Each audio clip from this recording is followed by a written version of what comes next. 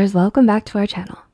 Have you ever wondered which little habits or behaviors you could implement to attract people your way? There are some subtle behaviors that are often seen as sexy, some of which you can make a habit of. You may be wondering what these are. Well, here are 6 sexy habits that drive others wild with attraction. Number 1, always learning. Being smart has its payoffs, and it can be quite a sexy trait. That's why it might be a good idea to make it a habit to learn something new each and every day. The more knowledge you possess, the more intelligent you may seem to others, as they can learn a lot from you. A 2019 study wanted to determine whether smart is seen as sexy. Researchers asked around 600 adults to rate a list of hypothetical people based on how desirable they were.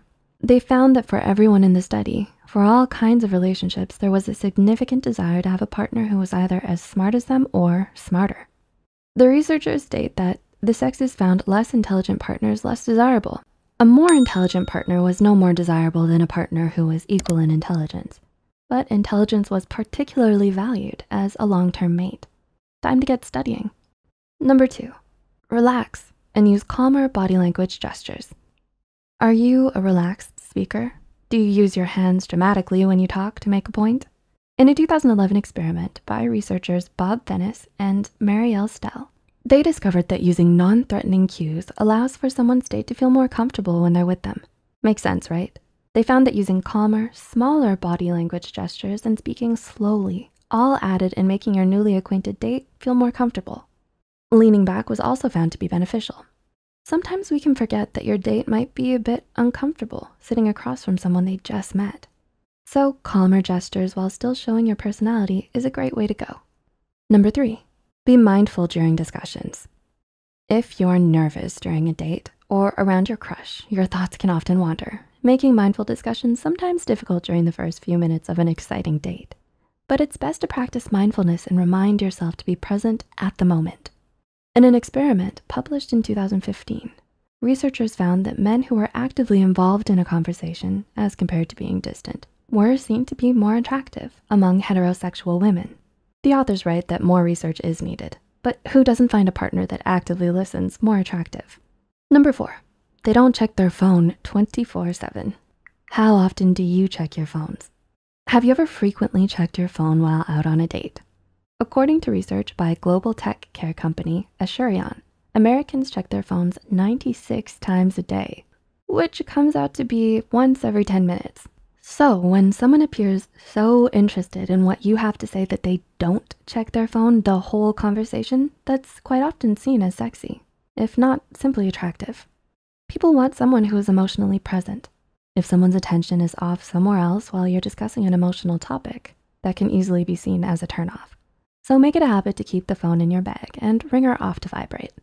Number 5, don't try to be perfect. Do you try to be perfect on a first date? Well, a bit of imperfection in your capable personality may just make someone wild for you. In fact, people may find others who aren't superbly perfect and who even possess the rarity of these so-called flaws as more attractive. In a research study, researcher Elliot Aronson had people rate fake test takers based on their attractiveness. Test takers would either do great on a test, mediocre, or poor.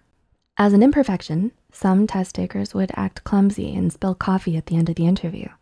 After their scores were revealed, people rated the test takers who spilled coffee at the end of their interview the highest on the attractiveness scale. What this means is that people want to see that you're an intelligent and capable person, but also that you aren't perfect.